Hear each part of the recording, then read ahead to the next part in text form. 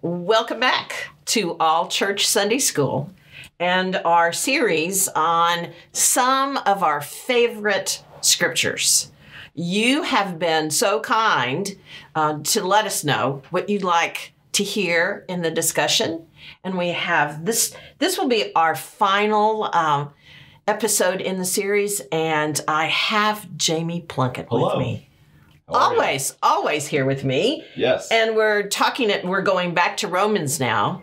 Romans chapter 12. And a very interesting conversation. I'm grateful to Maggie Thomas for helping us make some connections about this passage that you will discover in this conversation today. So we're glad that you're here to join us. And we hope you have your Bible open to Romans 12.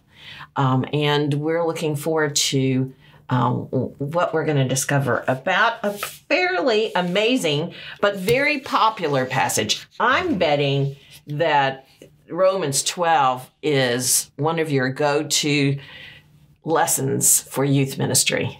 It certainly is when we are getting to that point with young people that they're starting to feel out how their faith manifests in the real world. And all right, so if God has equipped me to do things, like what are those gifts and how do they show up and how do I use them, that kind of stuff. So yeah, Romans 12 is definitely one of those big places that we go to start to talk about all of the different various ways that we can live out our faith. A popular text for Laity Sunday. Yes.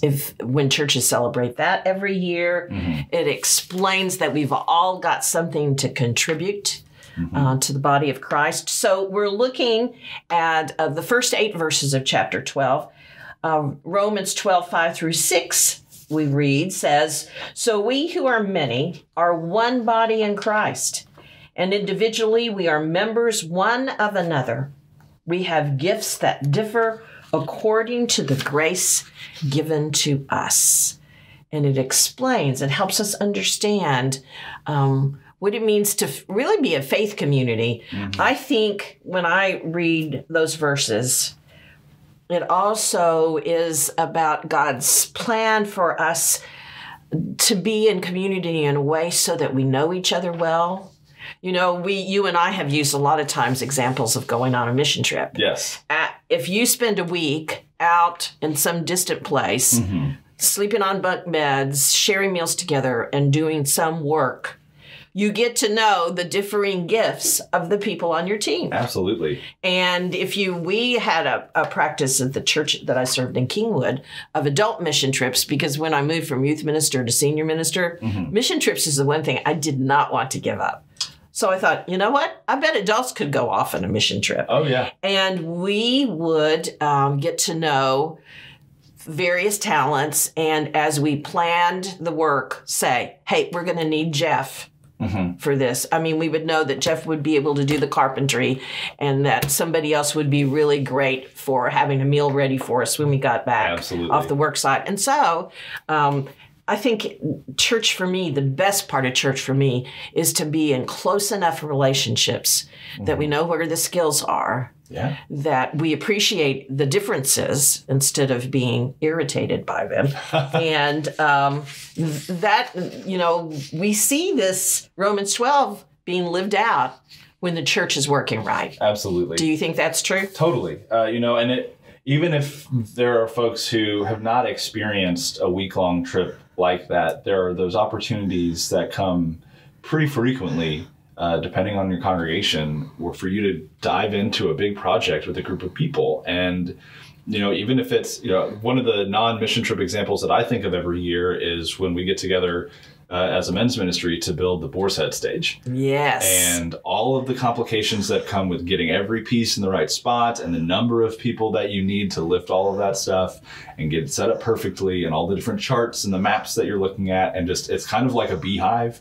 Everybody's kind of moving and doing their role and getting everything done. And you've got folks who are climbing up under things to make sure that they're strapped in place. Other people that are kind of lifting the heavy pieces. And does it work for somebody brand new to show up for that task? It does, because the people who have been doing it long enough know how to do it well enough that they can say, hey, plug in here. this is where we really need someone right now. That's a great example. And so you kind of have some really good leadership, John Andrews, Frank Perry, Greg Lehman, those guys that are there every single year, helping make that work happen. It is a fun thing to participate in. We a little disappointed we don't get to do that this year. I know. That makes this year different from any other year in almost 50 years. So, but that's a great example. Well, we're back in Romans again. Yes. Have we been in Romans more than one time? We've popped in and out of Romans even when we've been looking at other verses because of how many significant connections there are between this Romans letter is so influential. Well, I did a little bit more detective work, and here's a few things that I learned from another source looking at Paul's letter to the church in Rome. This source said, because of manuscripts, there are actually 3 different versions of Romans. There's a short one, a really long one, and a medium-sized one. And what we have in our Bibles, what's kind of the approved canon, is the longer version. I think that's right. Let me see how many. I'm looking to see now how many. 16. Chapter 16 is the controversial one. Yes. Is this actually other writing from Paul that didn't get delivered as a letter to the church in Rome?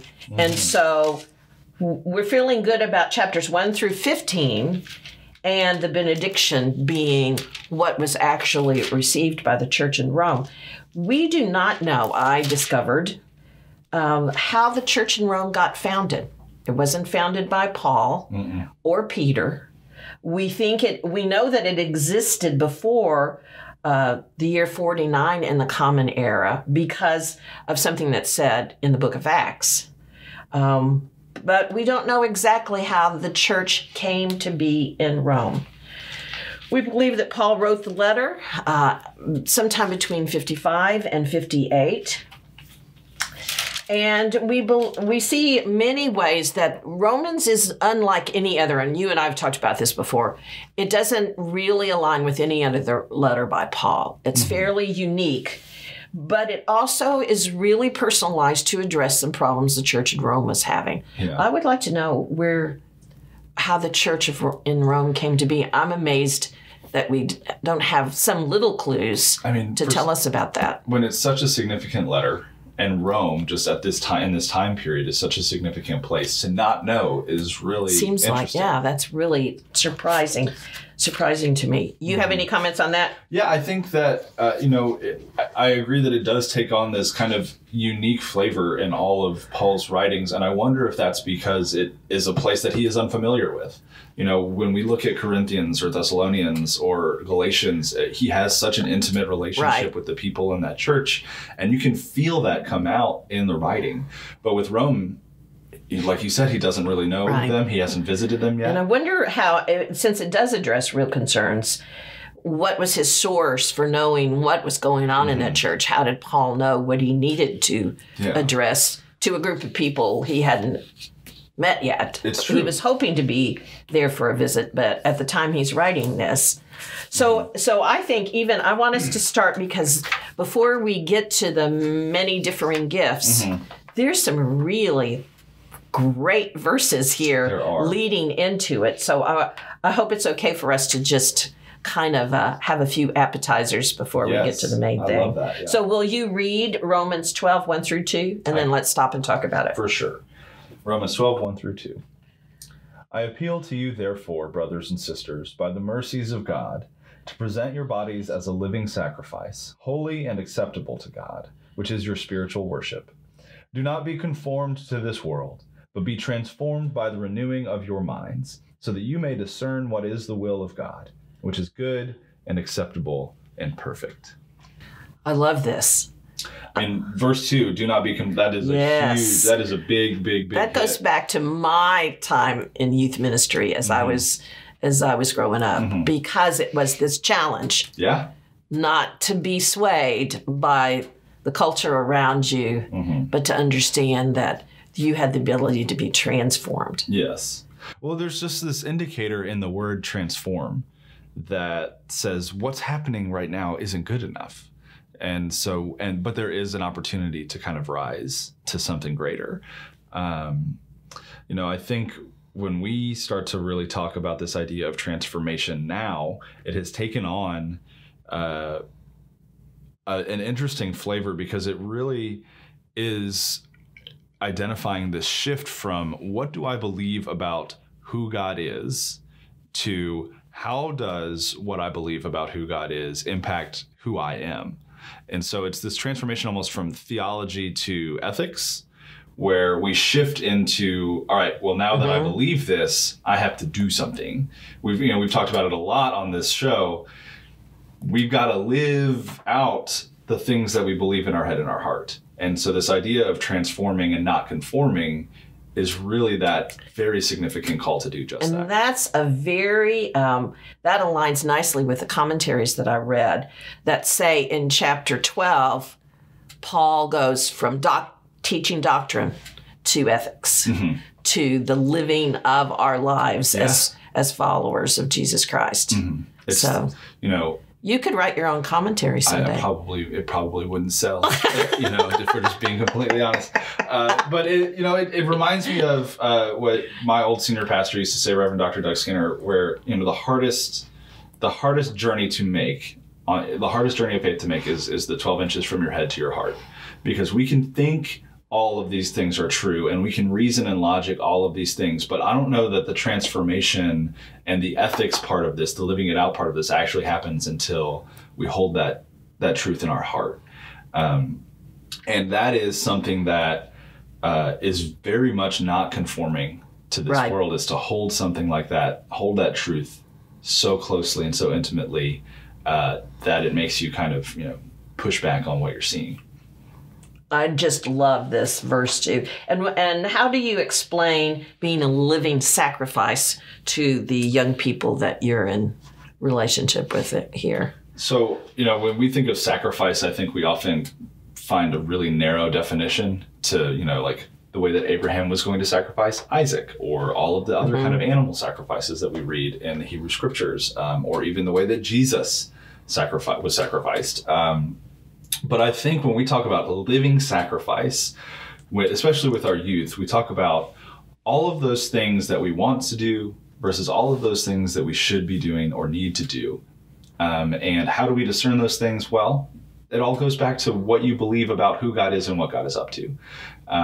So in one of our community groups, our high school community groups, they really love to be challenged by scriptures that have really big questions or draw really big questions. And so we were actually looking at Romans 8, where it talks about pouring burning coals on your enemies. And it's like, all right, well, what do burning coals represent, and all this other kind of stuff. But I digress. The gist of that conversation was to say, we can either commit to perpetuating the things that we see in the world, and just contributing to the chaos, or we can make the choice to opt out of that cycle and do something different. And when we start to do something different, that's when the people around us start to transform as well. And so it is really this idea of sacrificing our wants, our willingness to live into the things that we see around us, or even just, it's easier sometimes just to do what everyone else is doing, and saying, no, I'm going to step back and I'm going to do things a little bit differently, knowing that there's going to be a cost to that. People are going to look at you a little bit differently. People might not want to associate with you as much anymore. And so that's kind of are you willing to to do that, even if it impacts? I'm hearing this kind of rhythm of moving in or pulling back. That is a part of how we live out our faith. And it could be easy, though, to say like pulling back is the way that we live out our faith exclusively, but there is this need to also once you've pulled back, you've got to get back in there. Because your witness, it's difficult to witness to the people around you if you're totally isolated. So, you've got to be engaged, but you've got to know where you're headed. All right, so see, look, the first two verses, really great. Now read for us verse number 3. I can do that. Romans chapter 12, verse 3. For by the grace given to me, I say to everyone among you, not to think of yourself more highly than you ought to think, but to think with sober judgment, each according to the measure of faith that God has assigned. Now, when I hear this verse, I think Paul is addressing one of the problems of the church in Rome. Doesn't this sound fairly specific? We've got maybe some people who are a little arrogant about their place on the food chain, and he's sort of bringing them down a notch. This sounds like it's a reaction to something. Well, I mean, it could even just be a reaction to the advice that he's giving in verses 1 and 2, because if you think about the attitude that can come along with being different and saying, oh, well, look at me. I'm not committed. I'm not doing the things that y'all are doing. I'm not perpetuating these cycles that are destructive and harmful. And look at me. Look how good I am. Look how holy I am. Look how faithful I am. And Paul is saying, get over yourself. That's not the attitude that you should have when you're doing this work. Well, and isn't it interesting, the phrase at the end of verse 3, the measure of faith that God has assigned? Isn't that an interesting phrase to think, however faithful we might think we are, that actually it's about God's plan. It's not about our trying to go up a notch in our faithfulness, that God has planned all of this out. And it's also not God has made one person more faithful than another. It is God has called us all to do specific things. That's right. And the way that we live into those things that God has called us to do, that's kind of our assignment from God. That seems like that actually should allow us all to kind of relax a little bit. We don't have to. And listen closely for God's plan for us, and not be, oh man, I'm an underachiever in terms of my faith. God's got a plan. God has called us to something specific, yes. And I think, too, it means that I don't have to worry about doing it all. I just got to cover my own little corner. I don't have to worry, I've got to also do the things that God has called Renee to do. Because if Jamie is trying to do the things that God has called Renee to do, it's probably then you won't do your Jamie stuff. And it's probably also the stuff I'm trying to do is going to burst into flames because you're the one that's supposed to be doing it, right? That's right. So, that's right. It's almost like a stay in your lane situation. That's way before we ever use that phrase. Yeah. That's what Romans 12 is really about. Stay humble, stay in your lane. Stay in your lane and understand God's plan. All right, now we're to verses 4 through 5. Okay. For as in one body we have many members, and not all the members have the same function. So we who are many are one body in Christ, and individuals we are members of one another. We have gifts that differ according to the grace given to us. According to the grace given to us, which is a little bit different than the measure of faith God has assigned to us. Yes. But still, this sense of grace being how we're equipped. Yeah. And grace comes from God, and we understand it through Jesus Christ. And this is that we are many, but we are one. Yeah. And how amazing that is when we can get those two things right. I love this reminds me of the communion hymn, One Bread, One Body, where there's this theme of unity that happens when we all gather around the table together and hear God's call for us as individuals and as a community. Because I think I don't know all the lyrics to that hymn off the top of my head. We should probably have Todd here for this conversation since he's our expert. But there's never in that hymn any call for uniformity. But it is this idea that we are united in the way that God has called us. We are united in this bread and in this cup. And then we don't stay at the communion table forever, but we go back out into the world to live out the things that God has called each of us to do. And we don't go to the same workplace. We don't go to the same home. We don't go to the same school. We have our own spaces where God's grace reaches us and calls us to do the things that we're supposed to do. And if we get the alignment right, then God's grace, God's power pours through us out into the world. And all we have to do is just be aligned. Absolutely. And sometimes, and getting out of alignment just means a correction. It is really nice and comforting, in my opinion, to know that the onus of all of this is not on me, right? Like I am riding up alongside God for a little while, for however long I'm on this planet, to do the things that God is asking me to do specifically, with the understanding, you know, and it goes back to the mission trip mentality too. We show up, but God's already been here. And when we're gone, God will continue to be here and work. We're just riding up alongside God for a little while to do the things that God is calling us to do, to be a good, faithful partner. And, you know, that's it. That's really it. I think that's, look, there's the book if you want to look up the words. Oh, yes. Thank you, Jack. Jack is so handy. That is amazing. And it's the big print one, too. This must be Russ's copy. I shouldn't have said that out loud. But yeah, so when we have the refrain, the one bread, one body, one Lord of all, one cup of blessing, which we bless. And we, though many throughout the earth, we are one body and this one Lord. And then it goes through and it lists Gentile or Jew, servant or free, woman or man, many the gifts, many the works, one and the Lord of all.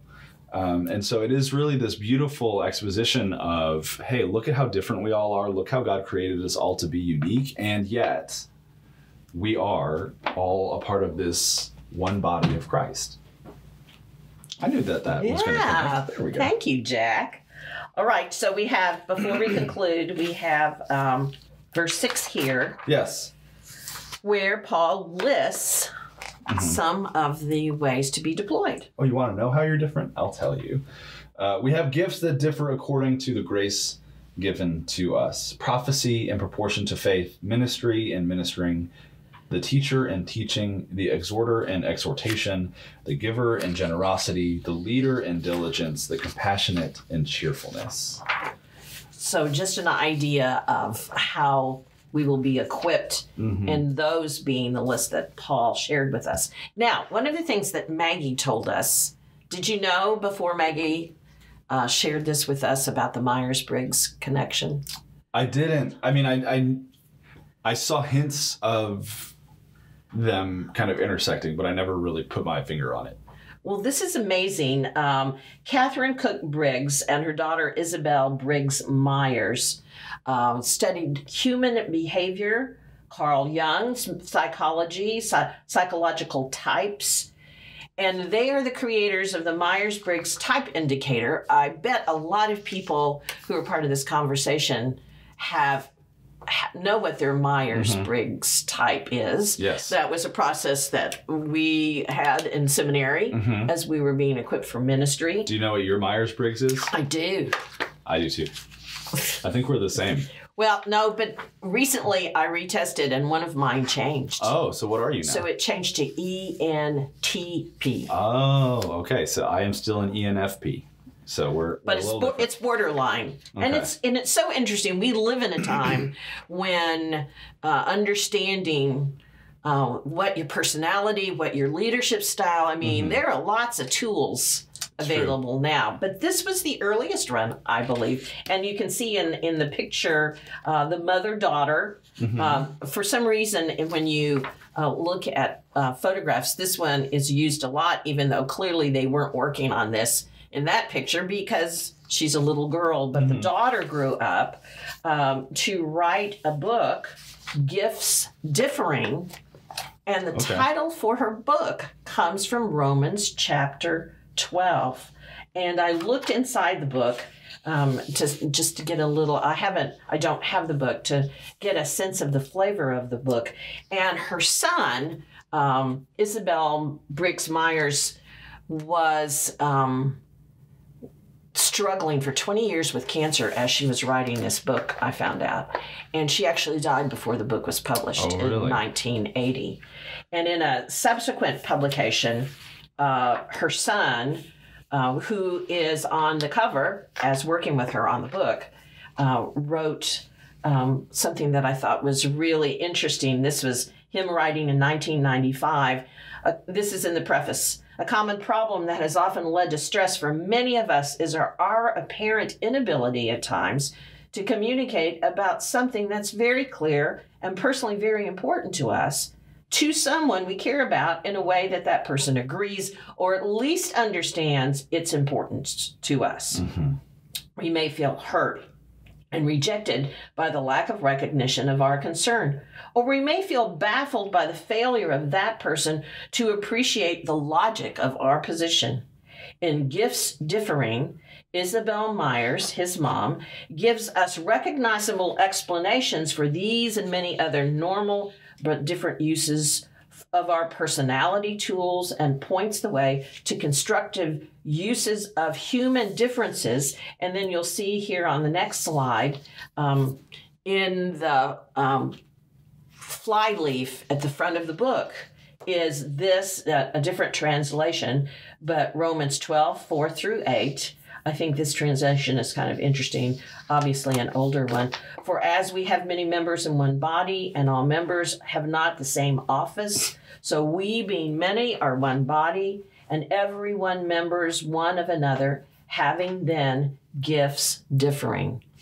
And Gifts Differing is the name of the book. Perfect. And a classic that has long before we got so consumed with knowing about our type and our style and all of that stuff. This was kind of on the frontier of all that. Yeah. Clearly, she was a woman who was familiar with Scripture as well as her study of psychology.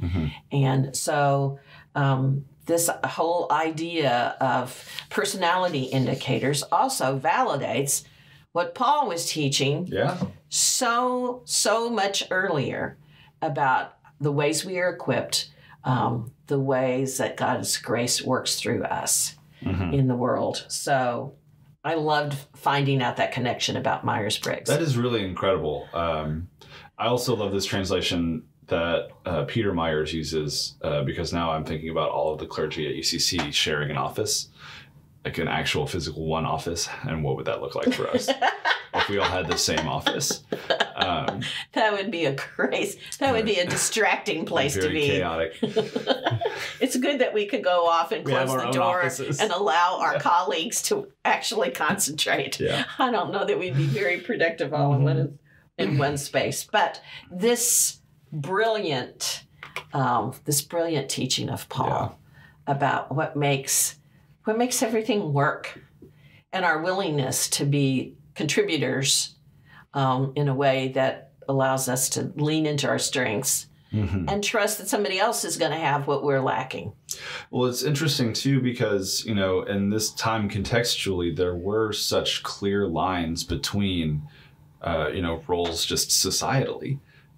You had a working class and you had an elite class and it's interesting that when it comes to the religious aspect of their lives, that the folks who were practicing Christianity in Rome were struggling to identify kind of their own kind of structure and their own lines with who's doing what and how does that manifest. And, it's just, I don't know. It's interesting. I do think that this teaching reminds us again, Paul hadn't been to visit this church yet. So he couldn't be more specific, but he could see that there was a little bit of a power struggle. Yes. Don't you think that's what it sounds like Romans 12 is addressing? There's a power struggle issue. There was maybe an arrogance issue as well. And so he's just helping. I wonder if, I'm assuming that Paul knew who started the church in Rome. And so I wonder if the person who started the church in Rome maybe wrote Paul and said, hey, they've got some issues. I know that you've got some really good wisdom because of the other churches that you've been providing counsel to. Would you mind writing them a letter? These people need some help. Here are the issues that they need some help solving. Would you maybe knock a couple of them out with some writing? That could very well be possible. I would like to know more about that. As we leave this topic, we do need to update everybody on our question at the end of our last class. Yes. About who was it that was sawn in half. Yeah, there are some illustrations. We heard from a lot of people. Yeah. People were really excited to talk about sawing folks. We got more response to asking, do you know who in Scripture was cut in two? We got more response to that than any question we've asked so far, which should inform, now we know a little bit better how to get some feedback. We add a little bit more gore to our conversation. So share what it was that we learned. We learned that Isaiah was sawn in half, and we also, along with that information via text format, we also saw some images. I went, as soon as I knew it was Isaiah, I went to Google images. And it's just... There's all kinds of, it looks like fairly ancient drawings of whether it was cut in half by his waist or this way. The vertical one is, I don't know why, but getting sawn in half doesn't seem like a fantastic experience either way, but for some reason vertically is much more terrifying. And sometimes it looks like in the illustrations that it's kind of like one of those big long saws you would use on a tree with handles back and forth. You got two people. And I know we shouldn't be laughing about poor Isaiah being cut in two, but... No, but...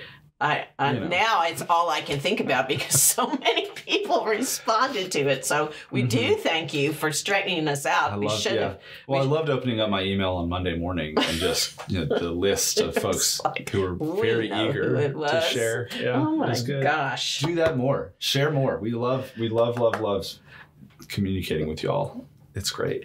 Now, we'd like to tell you what's up next as we conclude this, but we're still working on that. It's a surprise. So this will be a cliffhanger. You need to join us next week, and we trust that you will be with us.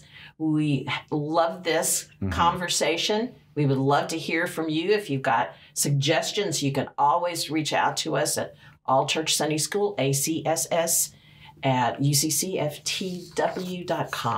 We hope it's a good week for you. Stay safe, and we will see you soon.